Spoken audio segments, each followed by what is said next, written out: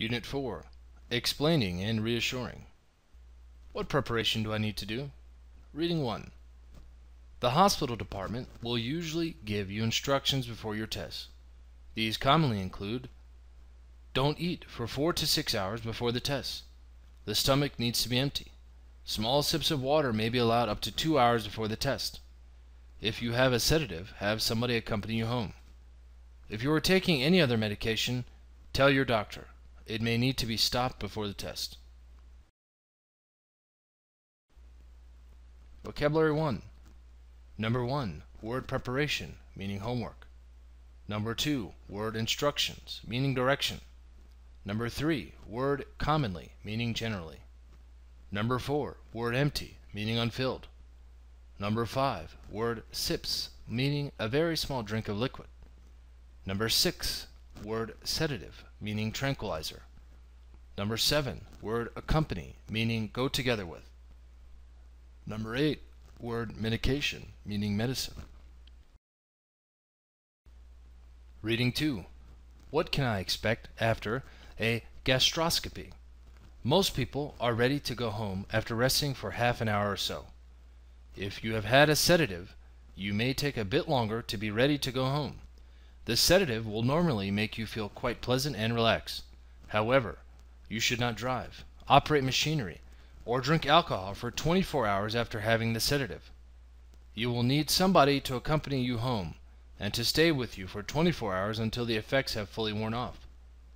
Most people are able to resume normal activities after 24 hours. Vocabulary 2. Number 1, word relaxed, meaning calm.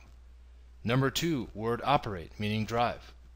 Number 3, word worn off, meaning gradually disappear.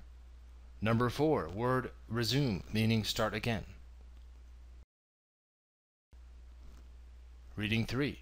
Is gastroscopy reliable? Gastroscopy is a good test for seeing abnormalities in the upper gut. However, it is not foolproof. For example, gastroscopy may not detect a small number of cases of early ulcers or early cancer. Vocabulary 3. Number 1, word reliable, meaning dependable. Number 2, word gut, meaning bowel. Number 3, word foolproof, meaning perfect. Number 4, word detect, meaning identify. Reading 4. Are there any side effects or complications from having a gastroscopy? Most gastroscopies are done without any problem. Some people have a mild sore throat for a day or so. You may feel tired or sleepy for several hours if you have a sedative. There is a slightly increased risk of developing a chest infection or pneumonia following a gastroscopy. Occasionally, the endoscope causes some damage to the gut. This may cause bleeding, infection, and rarely perforation. If any of the following occur within 48 hours after a gastroscopy, consult a doctor immediately: abdominal pain, fever, difficulty breathing, vomiting blood. A small number of people have a heart attack or stroke during or soon after a gastroscopy. These serious complications are rare in most people who are otherwise reasonably healthy. Vocabulary 4. Number 1, word reasonably, meaning fairly.